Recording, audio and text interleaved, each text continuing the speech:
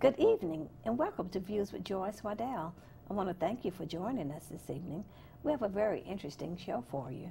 We're going to be talking about voter rights in North Carolina and what it means when it comes to our freedoms, our responsibilities, and the liberties that we have as voters. We have two young ladies who are studying political science and working very actively to get people registered, to educate people, and to let citizens know about their rights as voters. We have Joy, who's a student at Johnson C. Smith, and Maisha, who's also a student at UNCC, and they're going to share some of the work that they have been doing, hard work, to let people know that they have a right to educate people about what those rights are and to make sure that we take advantage of our rights. So welcome, Maisha. Thank you for having us. And welcome, Joy. Thank you. Now, Joy, you've been working very hard with the Voter Rights Act. What is the Voter Rights Act? The Voter Rights Act pretty much is, what we're doing is there are bills that are currently being processed which would endanger and disenfranchise many to, I guess, vote. And it would be more difficult for certain people, certain demographics to vote, and we're trying to make sure that those bills are not being passed. And Maisha, what are you doing so that you're making sure that these bills are not passed, that these certain groups of people are not disenfranchised?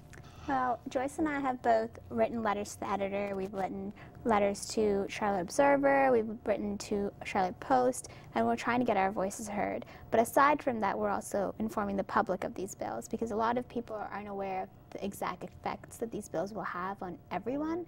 And so what we've done is we've created this program called the One Stop Tour this summer, where we go to places like Asheville and hold private screenings of movies in Charlotte, and we try to inform the public of what these bills entail.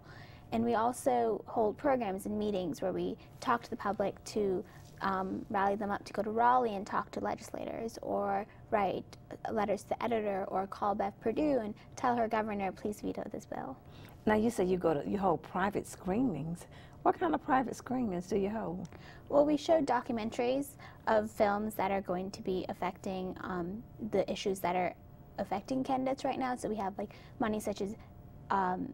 films such as Big Bad Money in Politics, which is a documentary called Inside Job, and we inform people how candidates are being affected because of bad money in politics, and how in that way these bills that are coming into state Senate, state House right now are because these candidates were put into position, and these bills are actually designed by someone, not just the people's interest in heart, but it's the party's interest. So we're a nonpartisan organization, so we don't hold any party's interest, we hold the people's interest. And that's why we believe that it's by, for, and of the people, and everyone needs to be represented in government. So these bills that are being passed, if certain demographics aren't able to vote because of these bills, their interests are not being represented.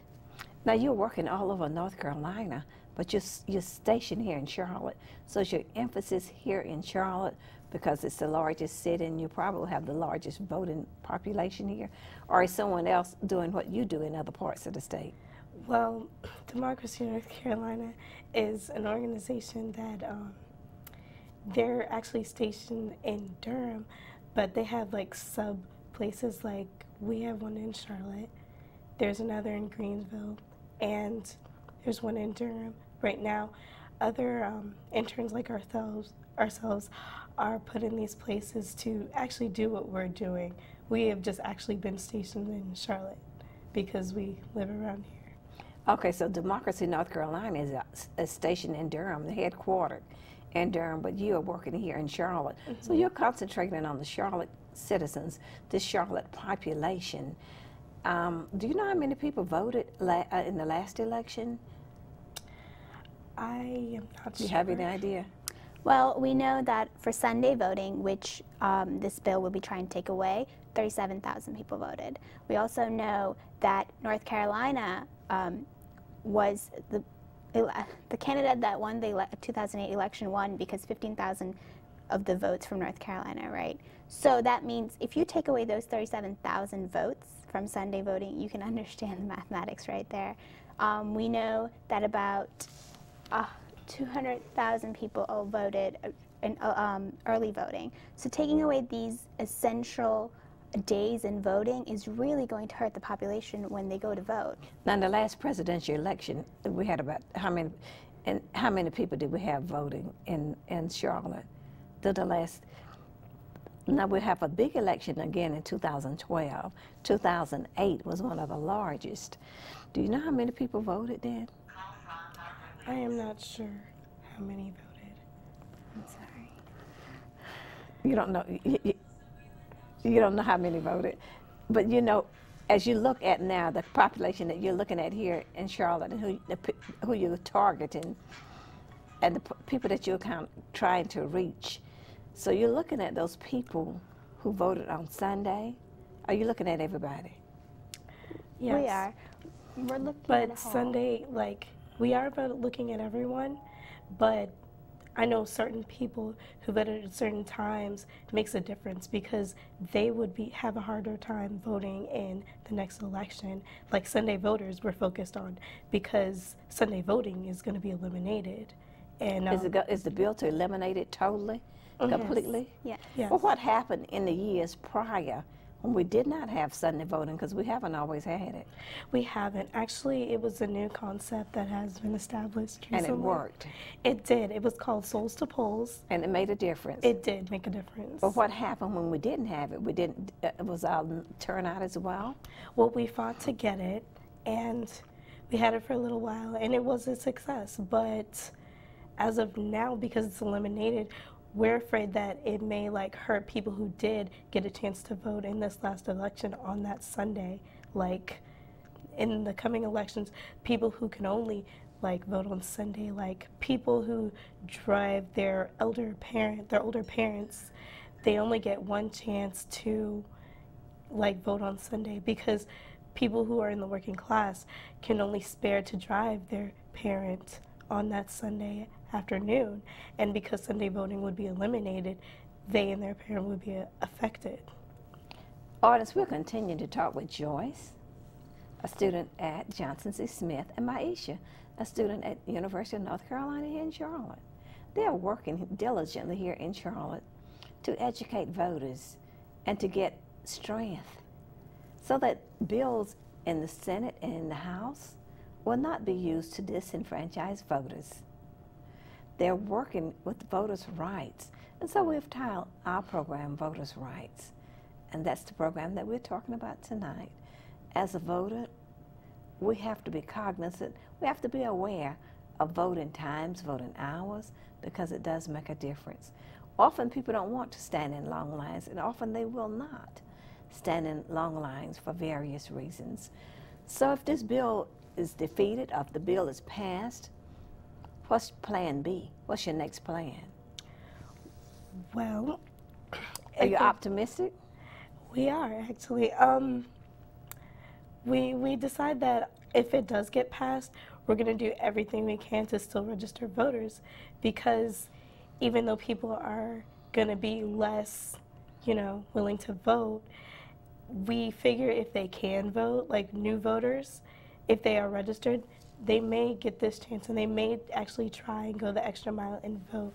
It's still our goal to have everyone to be participating in these polls. So what we're going to try and do is try and get as many people to vote as we can.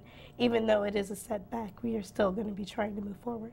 So we're looking at three things. We're looking at eliminating the bill. Is this one bill, the bill to eliminate Sunday voting, the bill to cut back on the hours of early and days of voting. And days of early voting. Mm-hmm. Those are two things. And what's the third one?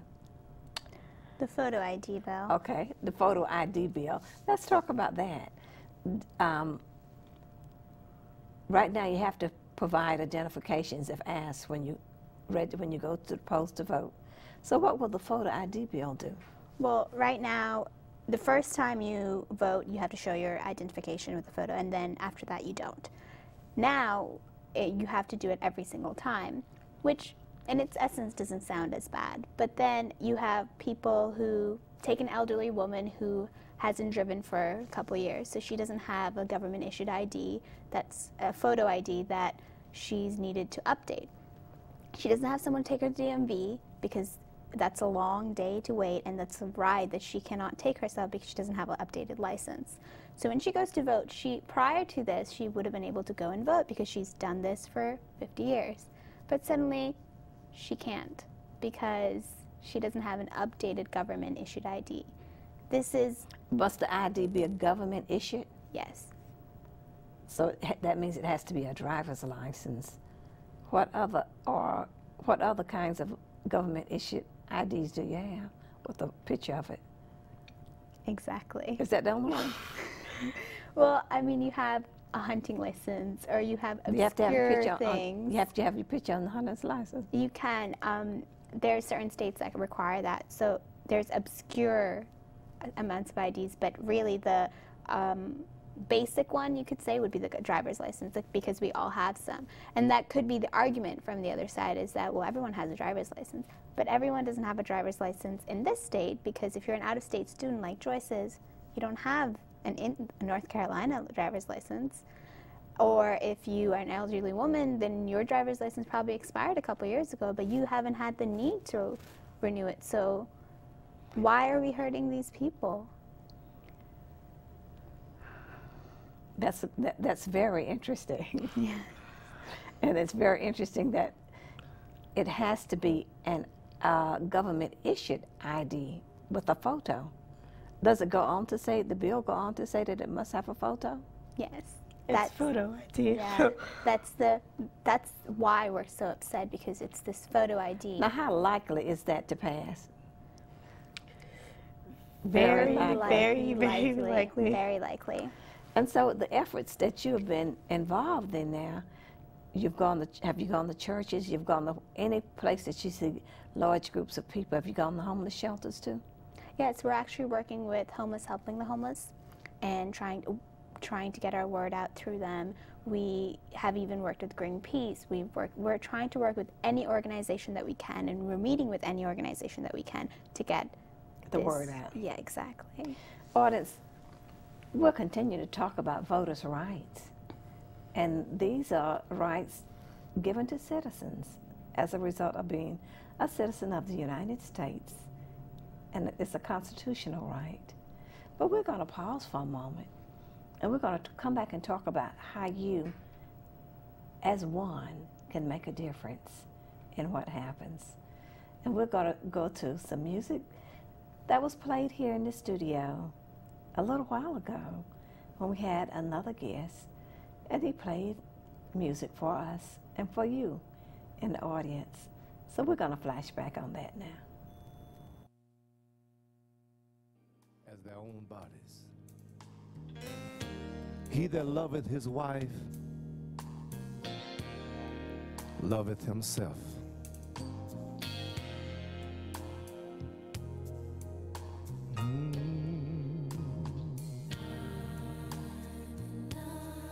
So stay in love. It's all about love. Lord, I'm in love with you. Lord, I'm in love. Lord, I'm in love with you.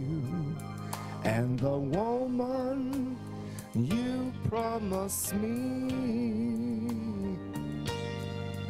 and the woman you promised me, and the woman you promised me. Now listen. And the Lord God said, it is not good that the man should be alone. I will make him and help me for him. Whoso findeth a wife find it's a good thing and obtain his favor of the Lord.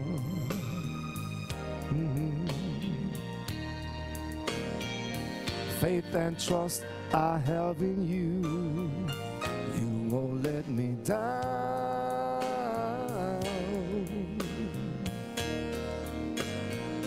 I remember what you done for me when no one was around.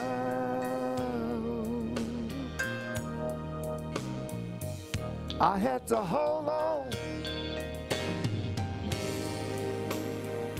through some stormy days and lonely nights. Now he has blessed me with a beautiful, beautiful, beautiful, beautiful, beautiful, beautiful, beautiful, beautiful life. Yeah.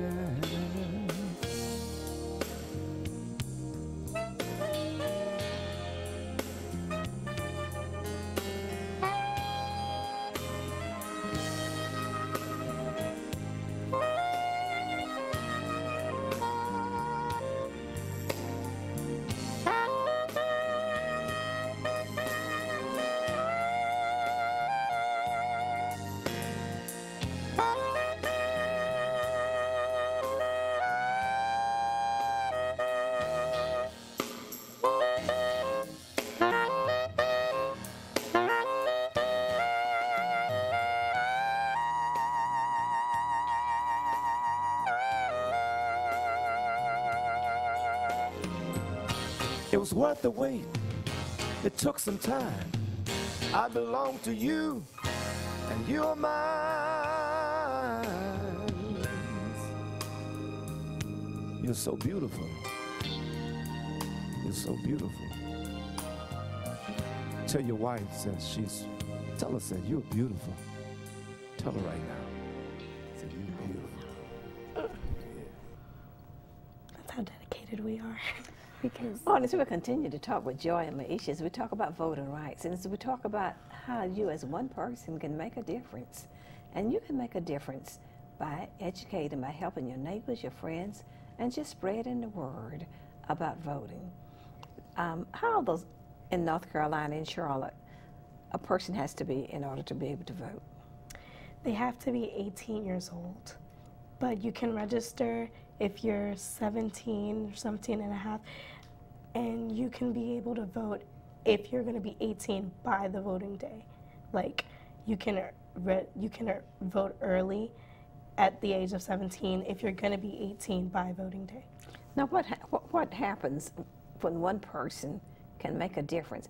And how can one person make a difference when it comes to voter registration, when it comes to helping defeat these bills that are currently disenfranchising voters? Well, what we're asking people to do is call Governor Perdue, which is the governor of North Carolina, and we're asking them to tell her to veto these bills that are going to hurt a lot of people in North Carolina. I mean, it's going to disenfranchise many from not one demographic, but like a lot of different people. So that's what one person can do, and that's how one person can make a difference, because often people will say, you know, I'm just one voter. And what some of the other things they can do is just as one individual, where they don't have to go and get a group of people. They can write letters to the editor and get their editors to realize, of their newspaper, to realize what's going on, and then write articles and inform the public about it. They can also tell their friends about it, because a lot of people in general are just not aware of these bills. And you can call your legislators. So if your representatives, call them and let them know that you want them to veto these bills. Now, you were writing letters to the editor, and sometimes it's not easy to get them published. Have you seen any of yours being published yet? We personally haven't, but other interns in Democracy, North Carolina, who are situated in Greenville and Winston-Salem have. Because Charlotte Observer is a bigger paper, it's harder to get your words published. But if you keep writing, and if we all collectively write to these editors, then they will see that the public in general is passionate about it. It's not just us because we're associated with a certain organization, or it's not just young people. It's if everyone as a collective, we speak out, then they're going to have to give in and publish. Now, this last election in 2008, you had more young people, more college students voting than any other time in history. So we think about the voter bills that we're talking about, the ID bill and what's the other one? The elimination of Sunday voting. And the elimination and early voting. We think about those three, but the elimination, how do you think that will affect the younger people who are so instrumental in being actively involved in making a difference in 2008? Well, let's look at the reduction of hours and days in early voting. If we do that, what happens is, say... It's not to reduce it completely, it's just a reduction in days. Exactly, and hours in the day. So instead of, say, doing 8 to 6, they'll do 10 to 4. Who's going to vote in 10 to 4? We people have who are in classes, people who have work, you know, people who cannot make it. So suddenly you're making sure that the time that there is to vote is the time that our students in general are going to be busy. That's going to hurt student turnout. Sunday voting, let's take that away. Well, the weekend is the one time nobody has classes on Sunday. Some people have Saturday classes. Sunday classes, nobody has Sunday classes. So Sunday's a day I could go vote, but then now I'm not going to be able to. So those two in itself is hurting 18 to 29 demographic, and that's just students. We're not even taking into account the elderly or minorities. Plus, college students don't always have rides. Not all of us have cars. Now, don't you have on your campus a polling place? You have it on your campus, don't you, at UNCC? Don't you have a place where you can vote? You don't have to go any place. Not for the state election. Not for early voting, you didn't? You didn't have a polling place on your campus?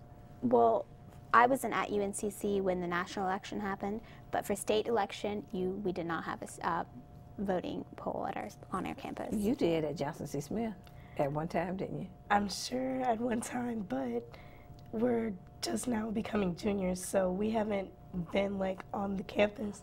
Like, but you weren't there 2008. No, ma'am. No, ma'am. So you don't. Okay, so you don't know what happened then. Mm-hmm. But what this, as Joyce said, that we don't have cars, or if we do have cars, gas money, and then you still cannot. It's not convenient. It's not convenient at all. It's going back to, you're turning back the clock about 20 years ago. Exactly. When it was very difficult to vote 20 years ago. You had to stand in long lines. You had to read a portion of the Constitution, make sure that you understood it, and you had to show multiple identifications. So it's kind of like turning back the clock, isn't it? Yeah, we're trying to go forward, not backward, as we think. Mm-hmm. And so are you educating? And another thing that they were doing that will help is go to high schools or be able to see high school students and register them, because a lot of them are 18. Are you focusing on that group too? We are actually. We are talking to, or we're planning to talk to Boy Scouts, because a lot of the 16 to 18 age, because you can actually register at 16 if you want to, but you can't vote till you're 18, obviously. So we're informing them about this, and we're trying to talk to high school students and then college students and making them realize how important it is to vote and that their vote can make a difference. Now, you have a very interesting internship, don't you? Yes, we do. And it keeps you very busy, doesn't it? Oh, very, very busy. This is almost like a job, isn't it? Mm-hmm. Yes. Does it change your mind about your future as college students? What it does do is, because I wasn't as active a person in like politics, like I didn't really think much of, you know, state politics, you know, more so than national politics. Of course, everyone was going bonkers when Obama was going to become president. Everyone decided they wanted to go vote, things like that. But state politics are important too, because they differ from state to state. As I grow older, I'm realizing that I have to be involved. Like, I have to know these things, and the more informed, the better. Because if I don't want something, because the people who are elected on the state level, they should be listening to, you know, local people. They should be listening to the rights of what people want. So if I'm not informed, I can't tell them what I want. And I think everybody should know that, and everyone should be informed because it's really what's going on, you know, on their local level. So what you're looking at now, when we look at the voter ID bill, that will also take effect and have effect on what we do locally, will it? In Charlotte, in our city? Politically? Yes. Well, any election it's going to have effect on. So even though we're going to be voting for city council people, that will have an effect on that too? You still got to show the ID, the same thing? Yeah, because it's elections. That's Elections total in the state of North Yes. Carolina. So it's going to affect any kind of election, public election process. Yes. And so as we think about that, and as you think about the people that you're talking to, what proactive measures do you think they should be taking, just in case as they prepare themselves? Well, the first thing to do is, if we're going to be taking a proactive measure, is to make sure that your ID is updated, and that if you have parents who are older and who don't have a ride to the DMV, to take them and make sure their IDs are updated, that they can vote. Make sure that the address matches to where you live. Make sure that that's the most important thing that you can do right now, is to make sure that you're updated. But well, what will happen with the homeless people? Because when homeless people, when you register them to vote, and if it's questionable, they must draw a picture of where they live, if it's on the bridge, regardless of where it is, and if they won't have an address. So how will that affect them? Have they been able to vote like that before? Well, what we would like is for everyone to be like accounted for. Like, we don't like to see people living on the bridge. You know, people should live into a homeless shelter or somewhere where they can call home, so that if something should be mailed by the government, they should receive it. Oh, okay. Mm-hmm. So the homeless shelter will be their address. Mm-hmm. Well, I want to thank you so much for sharing this information with us about voter rights. And audience, I want to thank you too for being with us on Views with Joyce Waddell. I want you to tune in next week for another interesting program.